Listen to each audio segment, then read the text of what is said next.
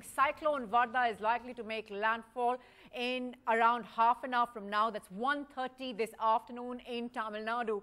Forces are on standby as heavy rain and strong winds of anywhere between 100 to 110 kilometers per hour at the moment, which could in fact go up, are blowing along the coast.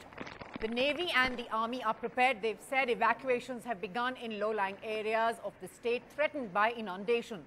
The storm, which was earlier expected to weaken considerably after landfall, may not now see its intensity going down when that actually happens. In Chennai, all schools and colleges have been shut today. Power supply was suspended in many parts of these regions as a precautionary measure. Fishermen have been told to avoid the sea for the next 48 hours or so.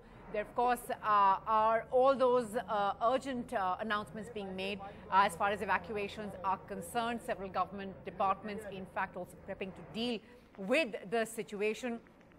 That's the very latest that we're getting as far as the cyclone is concerned.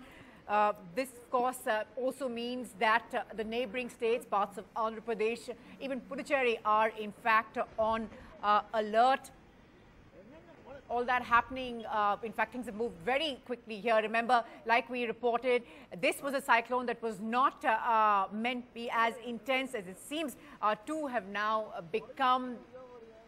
It was supposed to have weakened, in fact, closer to landfall, but we're not seeing that. If anything, there are reports saying that wind speeds actually picking up. The Navy is, of course, handing out regular updates on all of that.